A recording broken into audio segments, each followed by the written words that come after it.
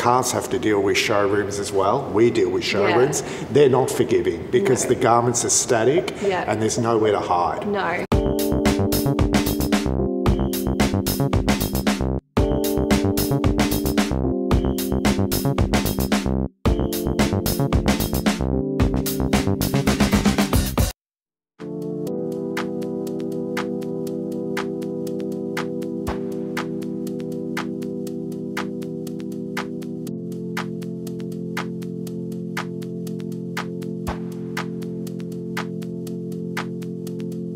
So today we sort of have like a pre-runway, which is like kind of like a critique or like a panel. It's sort of where teachers sort of like will critique our work or give us sort of feedback. Lots of emotions, very stressful. Like hopefully by tomorrow I'll be done. Yeah. I say that, but then maybe Thursday morning I might be whipping some stuff up and like crying. I have nothing.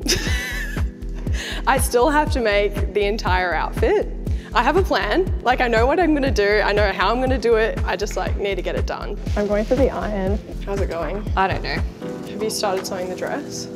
No. I can easily get it done, like it doesn't take that long to do, but it's like, maybe I will just do the baby lock. I reckon you'll have time to baby lock, for I think sure. I'll have time because it's literally just around the edges. The only like major curve walls I've had is the weaving systems that I normally use for my own studio work. I've had to alter that to fit the materials. Lots of pattern making. I don't normally pattern make. I haven't actually pattern made this entire year, so this is the first time I'm pattern making.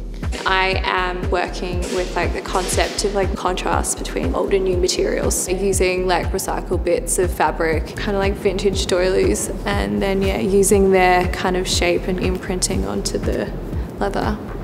Wetsuiting material neoprene has this association with wetness without actually making it wet. That's the transition, I guess, from these jackets where I was trying to waterproof them and make them look like they're a part of that sort of swampy environment into like a wetsuit, which is actually kind of an amphibious sort of high performance archetype. Getting critiqued is always an interesting experience. I think it's pretty constructive, but it's always just a bit stressful when an odd ball gets kind of thrown in there last minute. The expectations are a bit higher than I thought, so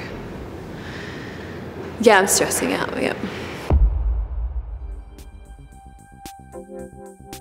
So Alexander, tell us what you've got for the pre-runway. So I've just been working on a wetsuit prototype, choosing the felt as sort of a primary material. What are you planning with the actual look? I still need to construct sort of the hat component and the galoshes as well. You've really sort of distilled it now into something sort of quite logical as a fashion image per se, and that's where you're headed to with the runway. You know, so that's why again we really need to consider those accessories and especially the shoe as well. I guess I think it's more just about time at this point. We'll see what happens. The final look is going to be a combination of this weaving method using recycled t-shirts, and I'm going to make it in all white t-shirts, extend it into a dress, and then overlaid is going to be a vegan leather skirt. How are you finding the felt and how it's performing? Because it's so different, there's no fray anymore. Yeah. It's like a paper cut. I think it's really beautiful. It's been so handy. And then we're going to incorporate the cork.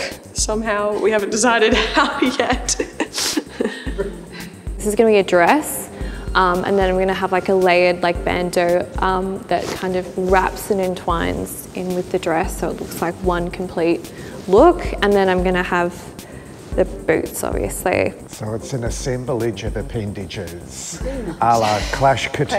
Clash Couture. Hey, and this looks good too, where you've gone to you haven't done the contrast stitch. Will you keep that going on the next version of these? Or did you want to keep the contrast going? Yeah, it's the contrasting materials is pretty much my whole concept is, so.